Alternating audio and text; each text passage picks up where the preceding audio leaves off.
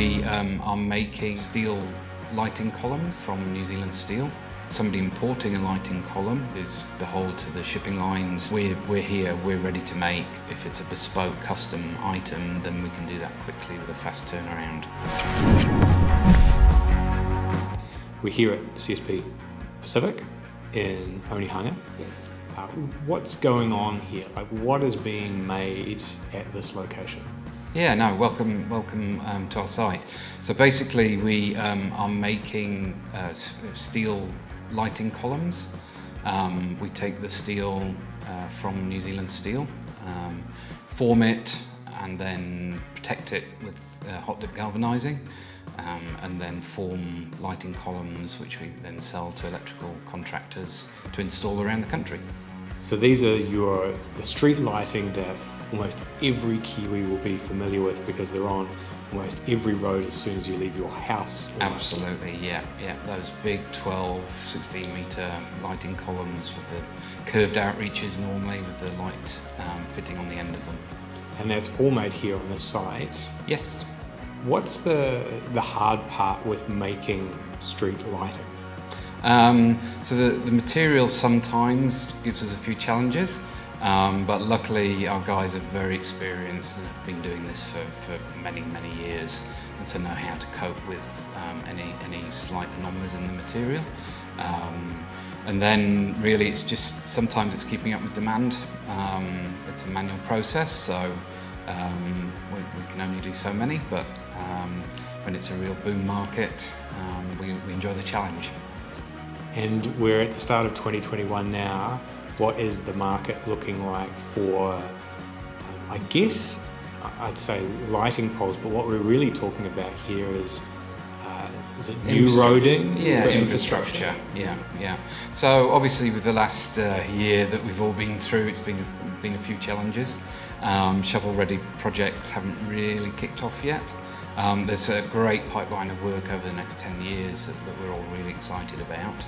Here and now, it's still a bit quiet, but we're hearing more and more rumours that some of the big projects are about to kick off, and a lot of maintenance work around the councils is about to happen as well. And the actual manufacturing of these lighting poles, they can be used for other things apart from affixing lighting, can't they? Yeah, absolutely. So flagpoles, CCTV camera masts. We do quite a lot if you go through the centre of Auckland. There are different uses, different bits of equipment attached to the lighting columns as you go through the city. On the telecommunications side of things, you were saying earlier that there is a rollout that you're part of. What's that going to enable? Yeah, so that's the Rural Connectivity Group, RCG, who are doing an amazing job rolling out the 4G network around the rural areas of New Zealand. They're over halfway in their project, and CSP is lucky to be one of the manufacturers making the very large telecommunication towers. So these are telecommunication masts for the 4G rollout into the rural areas of New Zealand, run by Rural Connectivity Group. This particular pole is a 25-metre monopole, which will be going off to site shortly to be installed and deliver the 4G network to the people in that area. So we've been doing that for a couple of years now, and supplying through down to the deep South Island, recently over to the Chatham Islands, and everywhere in between. And it's not probably something you think about that often. You might think about your mobile phone, your reception. You might think about, well, where could the tower be and how do I get closer to it? But I'd say not too many Kiwis are thinking about who's putting these towers up and who's actually manufacturing them to start with. Yeah, absolutely, yeah. So there's a couple of us in New Zealand making these for the project, which is great to be part of. And then obviously RCG employ the likes of Downers and Broad Spectrum to do installation on the site. What's your background or career been like in the run-up to working for Fletchers within CSP Pacific? So I've been in New Zealand for 16 years now, and on day 2 arriving into New Zealand I interviewed with Humes Pipelines, which was part of Fletchers. Got that job luckily, so I've been at Fletchers for 16 years now, the last 7 with Fletcher Steel, and had about 5 years of running the marketing department for Fletcher Steel, and then moved to run CSP.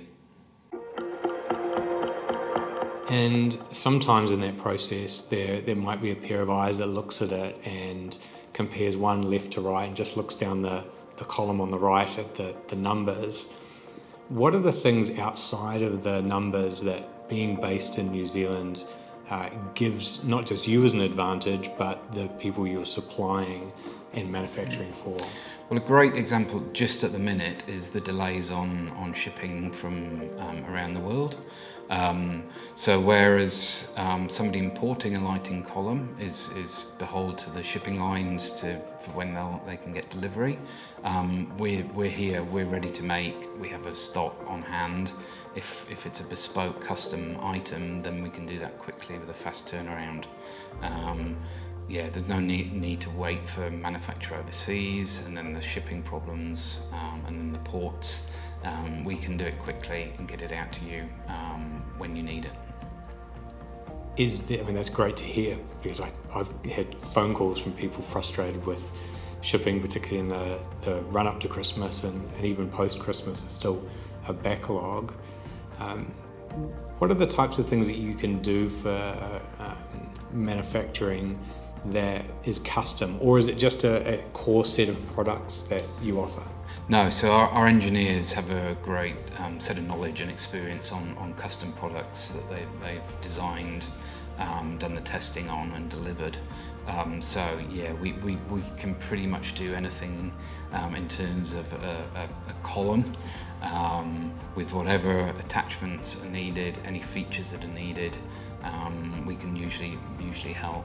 Okay, so if I came to you and said, like, I like the look of the columns, these Ock-like columns that you make, looks like they're standard between 3 and 13 metres. I actually want one that's 18 metres with floodlights.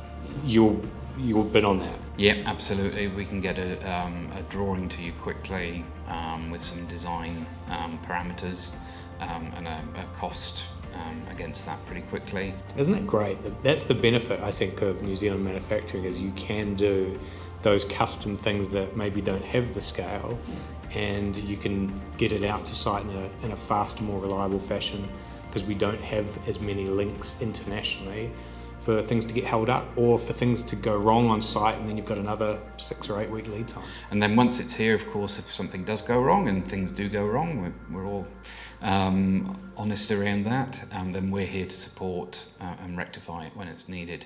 But we're here in the country and can do that quickly. Look, thank you very much for being on the KIWI Original Show and for showing us around your plant here and what you make. And thank you for making our roading look good, right? It's the finishing touches. It's those little things that actually make our built environment look good. And I think that's an important thing. And for those councils that are going through those upgrade processes, it would pay to choose someone that's New Zealand based. And knowing you guys are here, that should be a good preferential choice for the jobs you're creating as well. Yeah, agreed.